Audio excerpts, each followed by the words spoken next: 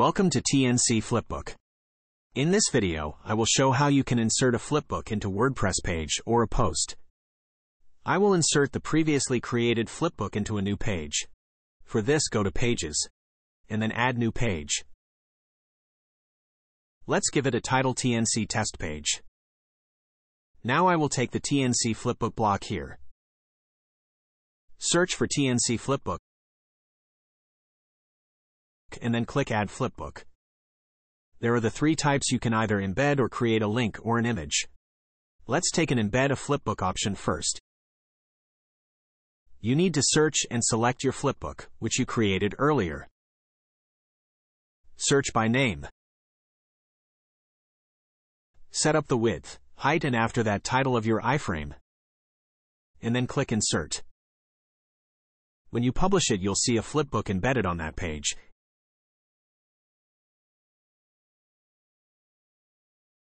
Here you can see a PDF has been embedded to our page.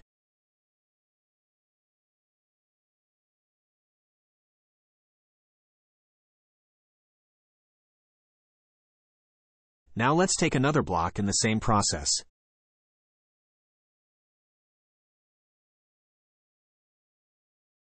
Link to a flipbook. You need to search and select your flipbook, which you created earlier.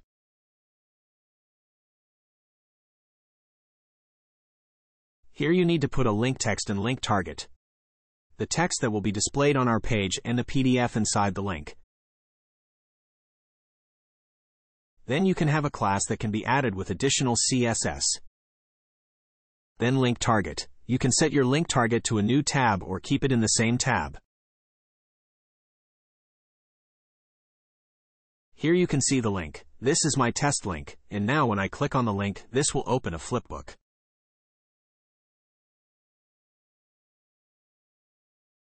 Now let's talk about the third option, the image option.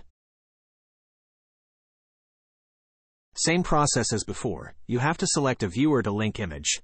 You need to search and select your flipbook, which you created earlier. After that, you need to upload an image. You can upload an image from your media library.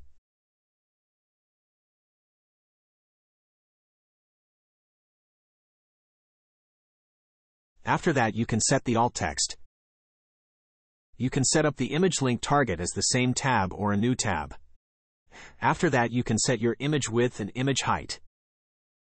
Then click on Insert Flipbook and Preview.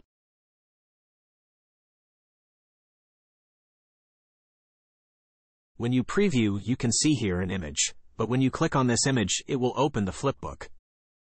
So that's how easy it is to work with TNC FlipBook PDF Viewer for WordPress. It has various add-ons for different builders, like Elementor, DV, Avada, or WP Bakery. So if you want to work with different builders or themes, you can choose those add-ons. I will put the link in the description.